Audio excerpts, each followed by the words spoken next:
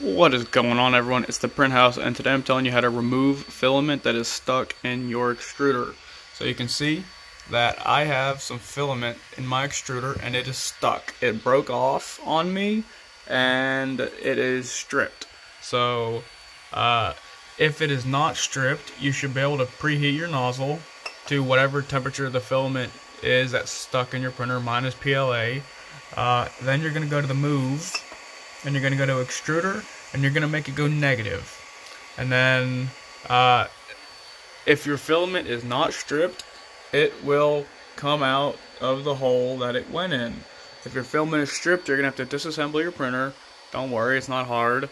So again, if the filament does not come out, go ahead and preheat your nozzle to the right temperature, and then you're going to remove this fitting right here. Next, grab yourself a wrench that is of the appropriate size, and you're going to loosen this and unscrew it, and your filament is going to be stuck there.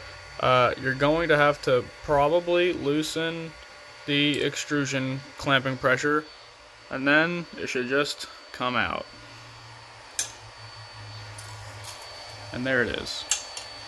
Alright guys, if you found this video helpful, please give me a thumbs up, a like, a subscribe, follow guys, put some comments down below. I've got a lot more content coming out for you. I'll see you in the next one.